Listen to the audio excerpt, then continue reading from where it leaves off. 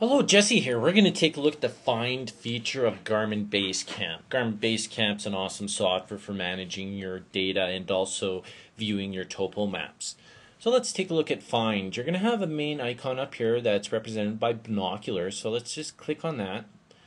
Once we do, we have our Find options. If we click on these down arrows, it's going to give us a few options to select from. May it be food, drink, attractions, recreation, and so on.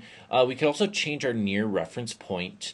By default, it searches around the center of the map you're currently viewing. If you want to change that, you could either just move your map to a different area by using your pen, or you could just go different city or select waypoint and select a different area that way. Next, we have our containing window. So we're going to enter in the text we're going to search for to find that point of interest we want. So I'm going to try Banff. Banff is a very popular national park in Canada. Okay, along the right here you'll see a bunch of different search results show up. A lot of them are named the same. That's just because throughout, say, Banff National Park, they're going to have multiple points marking where the park is. And then we also have Banff Trail, we have Banff Trail Elementary School, and we have a few other different options to select from. But what I'm looking for is Banff Park. So we're going to go to Banff National Park there, and then we're going to go click on Show on Map. That's going to make sure it's centered in on the map.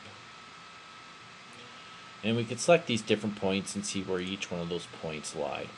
Down here we also have a Create Waypoints button. This is going to create a waypoint out of the point of interest we found.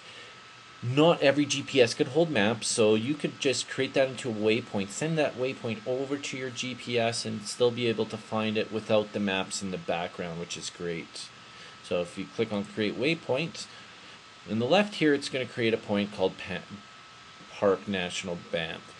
Just the French version of Banff National Park, and then a tree icon. You can change the icon or the name to whatever you like it to be.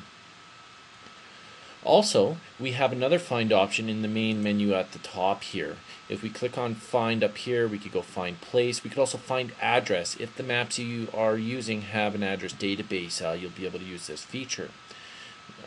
We could find your selected waypoint, just like the near options in the button.